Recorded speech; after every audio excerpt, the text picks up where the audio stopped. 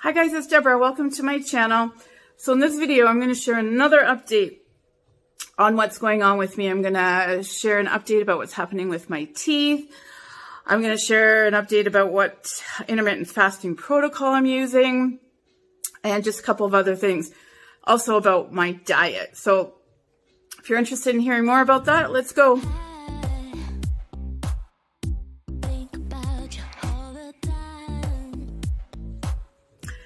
So yeah, just before I get started on my update, I want to just wish everybody happy holidays. We're just past Christmas, so I'm hoping everybody's having a restful week and preparing for the new year in whatever way that looks for you.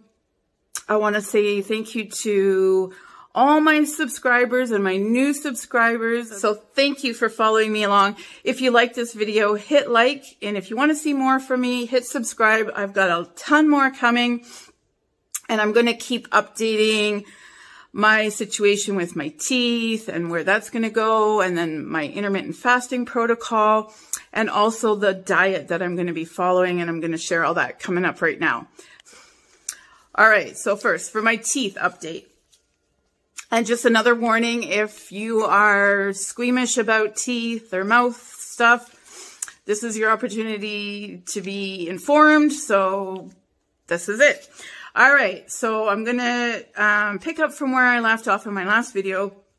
I had gone to see the denturist and had made an appointment to go to the dentist to have my teeth extracted. And then the plan was that once that happened, I was going to do alternate day fasting, If you're interested in where I was at in that moment, that was my last video. If you look at my last video, just to kind of go off topic for a sec, this side of my face, it still is pretty swollen. You can see. Sorry, I look over here because this is the way my phone is. But yeah, so this side of my face is still pretty swollen. But in my last video, I didn't even really realize that. And that is going. So I went to the dentist and, you know, basically just said, I've been to the dentist. I have all this stuff going on with my teeth. I'd like my teeth extracted. And, you know, the last time I went to a dentist was 2 years ago. And at that time, I made the decision to try to kind of hold off. And he did some work to kind of, you know, sort of like Band-Aid type damage control stuff. So I really didn't, I didn't know like how to approach this. So I went to the dentist and said, here's the situation. I want my teeth extracted. I'm going to be getting dentures. And the dentist I saw was, you know, really wanted to advocate for keeping my teeth. I was like, so we were engaged in this kind of a dialogue around that, which was very frustrating for me. Anyway, long story short, so he did the pan x-ray, which is like the, you know, they take a whole x-ray of your entire upper and lower teeth. And that x-ray, I'll just share what that revealed. So I have extensive gum disease. I didn't need an x-ray to know that. It's a genetic gum disease where the gum recedes, like to the point where it's, you know, the tooth is exposed. And so that exists. And with all that extensive gum disease, almost every single tooth has exposed root. So I don't know if you've ever had like that, you know, when you drink, like it's incredibly painful, but it's every single tooth and it's really receded quite extensively. And, you know, it's not like I'm in like that shrill pain when you feel a lick, like hot or cold hit your teeth. It's not even that anymore. It's just this deep ache. All right. So there's that. And then several teeth, 3 or 4, I believe, the gum has receded right down to the bone.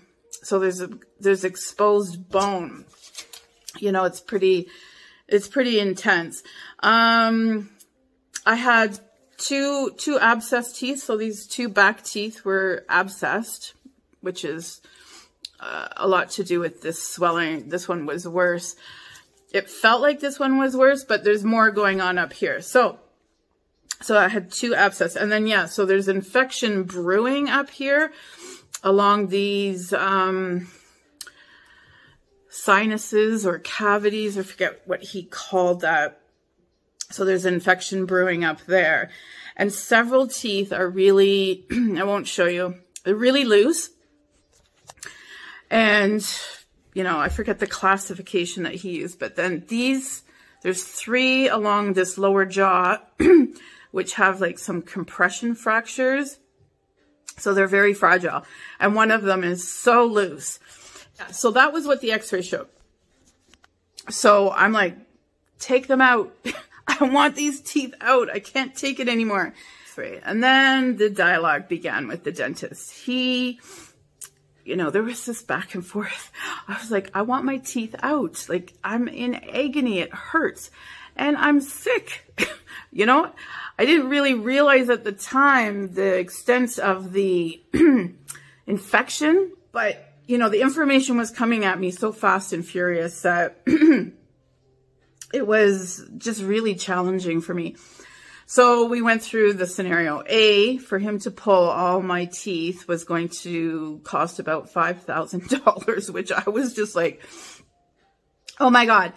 And then the, you know, time to pull every tooth, and then the sedation. So we went through all of that, and I was very frustrated. So at the very least, he said, we have to pull these infected teeth. But I wanted to go home, and I was really upset by the whole thing. So I went home, and then this part of my face started, the next morning, I was running a small fever, and this was just swelling. So, I don't even remember that day. Excuse me. Yeah, I called my doctor. Right. So the doctor gave me a prescription for the infection, which was a 10-day course of antibiotics, like big, huge horse pills. So I was like, okay. So then I decided that I was just going to start the antibiotic and go back to the dentist and get the 2 infected teeth pulled at the very least. And so that's what I did. I went back. I had started the antibiotic, went back, and again, him and I got into this whole thing. I should have just known this is not a good doctor-patient relationship, but I was stuck. I was in this situation. There's not a lot of resources around me. So anyway, he pulls these 2 teeth, and then he starts to, I said, well, I need these teeth pulled. So he said, the best thing I can do is refer you to an oral surgeon. He's like, you know, Deborah, I can start pulling all the teeth, but it's going to be in small little chunks of time. I can pull 3 or 4 here, 3 or 4 there, 6 here. I was like, oh my God, I cannot go through that process. Like, and it just seemed, anyway, I'm letting it, I'm trying so hard to just be like, okay, that was the situation. It's not going to work for me, and we're going to move on. Anyway, right. So the dentist pulls these 2 infected teeth, and that was about 4 days ago, 5 days ago. It was actually not that difficult. You know, the initial injections from the freezing were going into an infected tooth. It wasn't pleasant, but I didn't even care. I used all my mental capacity to just deal with it. So that was good. Teeth are out, the 2 infected ones. And I just assumed that the antibiotic would help with the swelling on this side, but it hasn't been. And actually I feel it up in my eye, and I'm feeling some pain here. But anyways, that's today. So, the dentist and I agreed that he would put a referral into an oral surgeon, because I don't want my teeth extracted piecemeal fashion. I have to live. I have things that I have to do. I don't want teeth coming out. incrementally. So anyway, going to the oral surgeon. So he said, but the oral surgeon, you know, they're closed for Christmas and they're not back until the new year. And on top of that, because he's a specialist, he's in a town further away and they only come to the town that I live in or near. You know, so I was like, oh my God, this is just going to go on and on. So I was really frustrated. And, but now where I'm at with it all is like, okay, here's the situation. At least I know what I'm dealing with. And there's so many layers to this whole thing that, and part of my philosophy in life is just, you know, you have to flow with life. We can't control external circumstances, right? And, the only thing we can control is our reaction and our perception and our how we can choose how we want to see a situation. And so after all of that, I decided that's what I'm going to do. I'm just going to relax into it. I'm going to do, you know, as I get little bits of inspiration, I act on it. But I totally trust the universe. I trust the process. And I trust, you know, and all these other things are going on in the background that are totally supporting and facilitating this process for me. So I just have to relax, and just let the healing happen, though I don't, I am concerned. So probably I'll be going back to the doctor because I take my last antibiotic today and I don't feel like the infection has been dealt with. Anyway, after I figured out all the dentist and oral surgeon and denturist situation, I made the decision to not start my alternate day fasting journey again. It was not the right time. First of all, I had to take these humongous antibiotics twice a day, and they're huge, and you can't take them on an empty stomach. So I was like, okay, that's not going to happen right now. And just, you know, I had to just relax with that. I was like, oh, I just announced that I was going to go back on alternate day fasting. But, you know, it is what it is. If somebody just doesn't like that, then they don't like that, and that's fine. I'm okay. This is my journey, and this is where I'm at. So I'm just going to share it from this perspective. What I decided to do is, and we're like 2 or 3, this was like 2 or 3 days out from Christmas, right? I'm like, so what I decided to do is stick to the 20-hour, 4-hour intermittent fasting protocol, which I really have enjoyed. But even that got a little bit messed up and timing. And then we had Christmas and visiting and different things. So starting today, I am back on the 20. There was about 3 days, I guess, maybe, where I wasn't doing intermittent fasting at all.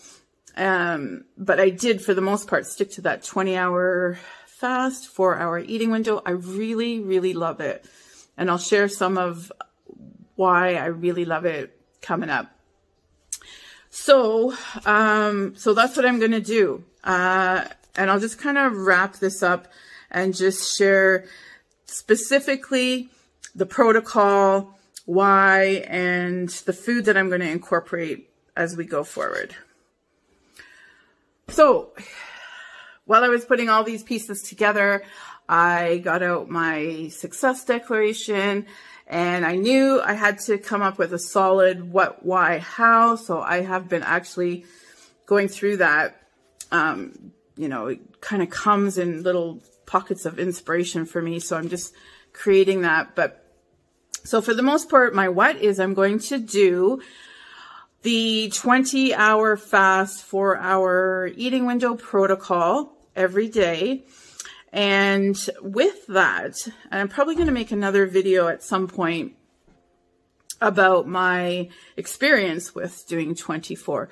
But I've clearly not been I have not been losing weight. So in order for that protocol to work, there has to be a calorie deficit. And that's just my belief system. And so obviously I'm going to live by my belief system. So I need to create for myself a calorie deficit. And I've been doing that, basically because I'm choosing to do this intermittent fasting protocol and exercise and create a calorie deficit. So, I've figured out what my calorie count will be each day based on if I go to the gym or not. So I've done that. And then also because January is carnivore month, I was like, oh, I did carnivore and I really liked it. And plus, because I need to heal my gut, this other course of antibiotics has just, like, antibiotics are so hard on our system. Well, there's tons of stuff. And I would imagine that throughout the rest of this process, there's going to be more medication. I am also doing some natural stuff to help my mouth. But anyway, so I need a gut healing, like hardcore. So I'm doing, I'm not going to do carnivore. I'm going to do ketovore, especially because right now I can't really I can't chew like I can, but it's pretty painful. So what I'm going to do is a ketovore soft. So that's what I'm doing, guys. I'm doing a 20-hour fast, 4-hour eating window intermittent fasting protocol. I'm on January 1st starting the ketovore / carnivore month challenge. So I'm dialed into that for the minimum of 30 days, though I suspect it'll probably go longer. I have created a list of foods that I can eat at each stage of this dental journey that I'm on. I'm going to be incorporating, for sure, I'll list off some of the foods that I know I'll be consuming for sure, which is bone broth. And with bone broth, I'm really creative with bone broth. So I make like bone broth lattes. I make like a bone broth creamy type of soup. And then I can make other soups that are, keto friendly. And also, I'm not saying that I'm doing keto. I was like, I'm not saying I'm keto. But anyways, it's going to be along those lines. I'm just going to be taking, I have a really good, and I'll probably do a video to share these different products, but a whey protein with tons of gut healing friendly probiotic stuff. I've got my collagen powder. Using this lactose-free high-protein milk, probiotic yogurt. I'm going to incorporate some berries and strawberries, some lactose-free cheese. I have, and butter and lots of eggs. And what I did was I bought myself for Christmas, I bought myself a Ninja Creamy. So I'm going to be enjoying, I'm probably going to make like some ketovore ice cream. It's pretty easy. I've been playing with some recipes to get like the ratio for that creaminess. And I've also ordered some allulose. Oh, and I'm also going to be taking some glycine, which is, it's an amino acid, but it has a sweetness to it. And it's so incredibly powerful for healing your gut. I also take glutamine, which is helping. So really, I'm just going full hardcore into this new protocol, and I'm excited about it. I've also quit vaping, and this is going to be quitting sugar. This starting on January 1st. I am so excited about this.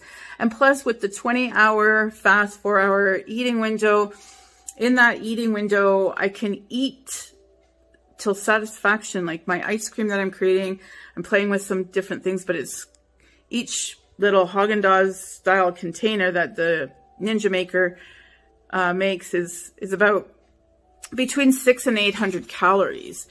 But in there, I'm making it high protein with good fats, like really healthy fats. So, you know, then that leaves me another 800 or so calories to really enjoy my meals. And for me, ice cream is like, is life for me. It's one of the things. Actually, depriving myself of ice cream has been sometimes the thing that will take me off. It has definitely taken me out of keto in the past, or carnivore, because, so anyway, I've got this all dialed in. So I'm going to close this out by saying I'm going to do an update. For sure, I'm going to do an update on my starting date, because I'm going to start tracking all my stuff that I was tracking before. I haven't gotten on the scale yet, but I'm going to do that. So tracking my weight, my body fat, my muscle mass, my waist circumference. I'm not going to share too much about my calories and my macros and different things, just because it's so individual, and it's just, you know, so I won't be sharing that part, but definitely my weight and recipes and different things that I'm creating around this, and probably most likely do at the very minimum weekly updates. So that's it, guys. Thank you for watching. Make sure you hit like and subscribe, and I will see you in my next video. Take care. You got me loose. My heart was troubled.